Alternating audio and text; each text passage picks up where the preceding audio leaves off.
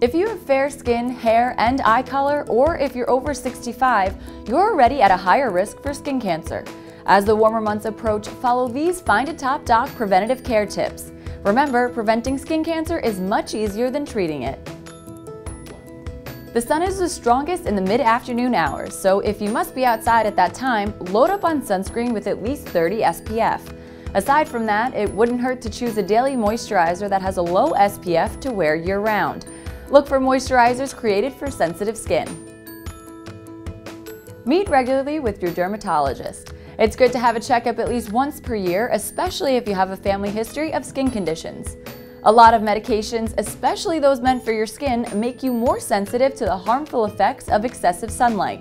Be sure to check your medications and discuss with your dermatologist.